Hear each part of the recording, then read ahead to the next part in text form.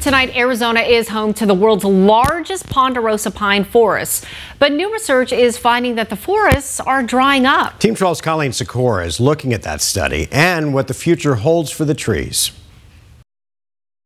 The study is finding that the Ponderosa pines here in Arizona have fared better in the megadrought because of the monsoon, but it still finds that these trees are stressed. The vast Ponderosa pines in Tonto National Forest. Very important indeed. Just some of the ponderosas in the southwest. All the plants on the surface of the earth, when they are taking up carbon, these forests have been shown to be a considerable aspect of that. But for 23 years, University of Arizona research scientist Brandon Strange says they've been affected by the megadrought. If we get a really insane heat wave, one year, or the monsoon does not show up, that is kind of going to compound with their already high drought stress and really be bad for the forest. Strange and his research partners are finding in a new study the Ponderosa pine forests that do not get as much rain from the North American monsoon are faring worse. They have a lot of drought stress and they're kind of starting to dry up. One of the ways that Ponderosa pines react in drought is to close off their pine needles to hold in water for when it's dry and hot. But the megadrought has stressed them further.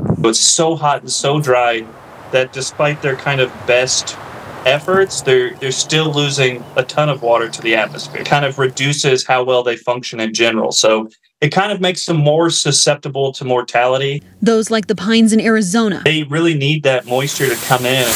Are getting some relief from the monsoon, but they're still doing quite poorly and kind of on a similar trajectory as those other forests, but just a little bit behind because they do have that kind of built-in buffer with the North American monsoon. Strange isn't expecting the drought alone to kill off the trees, but the future of the Ponderosa pines, Strange says, are dependent on two unpredictable things: the ongoing drought and what happens with the monsoon.